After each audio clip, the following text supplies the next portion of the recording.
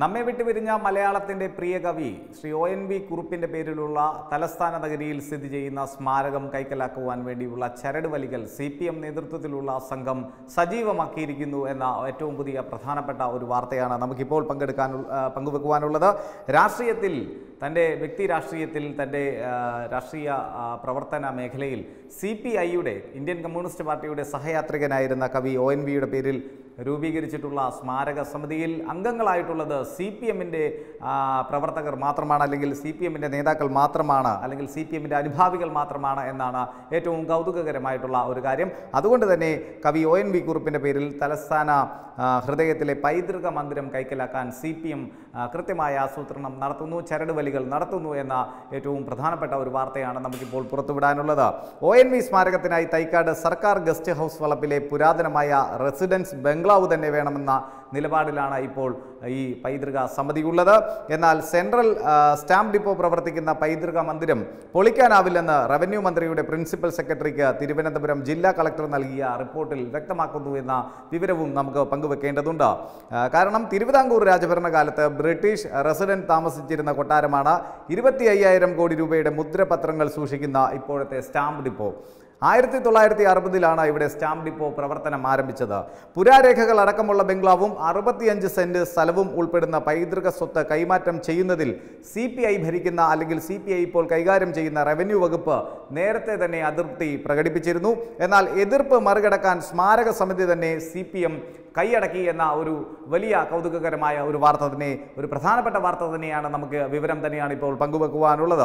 ONV സ്മാരക മന്ദിരം നിർമ്മിക്കാൻ സർക്കാർ 5 കോടി രൂപയാണ് മാറ്റിവെച്ചിട്ടുള്ളത്. കേരള സർവകലാശാലയ്ക്ക് കീഴിൽ പാളയത്ത് പബ്ലിക് ലൈബ്രറിക്ക് സമീപം 50 സെന്റ്, ജവഹർ ബാലഭവന് സമീപമുള്ള സ്ഥലം, കവടിയാർ കൊട്ടാരത്തിന് സമീപം സർക്കാർ വക 3.5 ഏക്കറിൽ ഒരു ഭാഗം എന്നിങ്ങനെ പല സ്ഥലങ്ങളും സ്മാരകത്തിനായി റവന്യൂ വകുപ്പ് നിർദ്ദേശിച്ചിരുന്നു. ഇതിന് പകരം, അതായത് സ്റ്റാമ്പ് ഡിപ്പോയ്ക്ക് പകരമായിട്ടുള്ള ഈ 3 സ്ഥലങ്ങളാണ് റവന്യൂ വകുപ്പ് സ്മാരക നിർമ്മാണത്തിനായി നിർദ്ദേശിച്ചത്. എന്നിട്ടും 25,000 കോടിയുടെ മുദ്രപത്രങ്ങൾ സൂക്ഷിക്കുന്ന പൈതൃക മന്ദിരം തന്നെ വേണമെന്ന വാശിയിലാണ് CPM അംഗങ്ങൾ മാത്രമുള്ള ONV പൈതൃക സ്മാരക സമിതി എന്ന ഒരു വലിയ കാര്യം കൂടി നമുക്ക് പറയേണ്ടതുണ്ട്. അതുകൊണ്ട് തന്നെ നമുക്ക് മനസ്സിലാക്കാൻ സാധിക്കും, പൈതൃക സമിതിയുടെ മുഴുവൻ കടിഞ്ഞാണും, അതായത് മലയാളത്തിൻ്റെ പ്രിയ കവി ONVയുടെ പേരിലുള്ള ഈ ഒരു സ്മാരക സമിതി തന്നെ പിടിച്ചടക്കുവാൻ CPM കൃത്യമായ ഒരു കരുനീക്കങ്ങൾ, ചരട് വലികൾ നടത്തുന്നു എന്ന കാര്യമാണ് ഇതിലൂടെ വെളിവാകുന്നത്.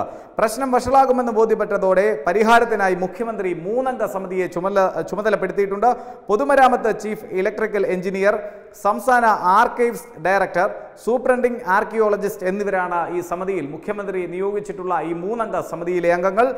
മുഖ്യമന്ത്രി വിളിച്ചു ചേർത്ത യോഗത്തിലും റെസിഡൻസ് ബംഗ്ലാവ് വിട്ടുകൊടുക്കാനാവില്ലെന്ന് റവന്യൂ മന്ത്രി ഇ ചന്ദ്രശേഖരൻ കട്ടായം പറഞ്ഞതായാണ് നമുക്ക് ലഭിക്കുന്ന സൂചന.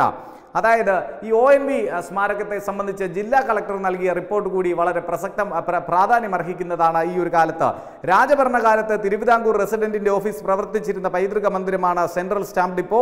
1960 മുതലാണ് ഡിപ്പോ പ്രവർത്തനം തുടങ്ങിയത്. 90 സെന്റിൽ 7 കൂറ്റൻ സ്ട്രോങ് റൂമുകൾ അടങ്ങുന്നതാണ് ഈ മന്ദിരം. ഓരോ സ്ട്രോങ് റൂമിലും 12 അടി നീളത്തിലും 10 അടി നീളത്തിലുമുള്ള കൂറ്റൻ തടിയലമാരകൾ സ്റ്റാമ്പ് അഥവാ മുദ്രപത്രം സൂക്ഷിക്കാനുള്ളതാണ്. ഇതിനു പുറമെ പ്രധാന സ്ട്രോങ് റൂമുകളിൽ കൂറ്റൻ ഇരുമ്പലമാരകളും 10,000-ഓളം വലുപ്പമുള്ള കാൽപ്പെട്ടികളുമുണ്ട്. ഇവ പുറത്തെടുക്കാൻ പൈതൃക മന്ദിരം പൊളിക്കേണ്ടി വരും. കൂറ്റൻ ഇരുമ്പ് വാതിലുകളും ഈർപ്പം കടക്കാത്ത ചുവരുകളുമാണ് ഈ കെട്ടിടത്തിന്റെ പ്രത്യേകത. രാജഭരണകാലത്തുള്ള കെട്ടിടമാണ്, നമ്മൾ മനസ്സിലാക്കണം. തീ, വൈദ്യുതി, ചിതൽ, ഈർപ്പം എന്നിവ മൂലം ഉരുപ്പടികൾ കേടാകാതിരിക്കാൻ വലിയ സുരക്ഷാ മാർഗങ്ങളാണ് ഈ കെട്ടിടത്തിൽ അവലംബിച്ചിട്ടുള്ളത്. തീ പിടിക്കാതിരിക്കാൻ വൈദ്യുതി പോലും നിയന്ത്രിച്ചാണ് ഉപയോഗിക്കുന്നത്.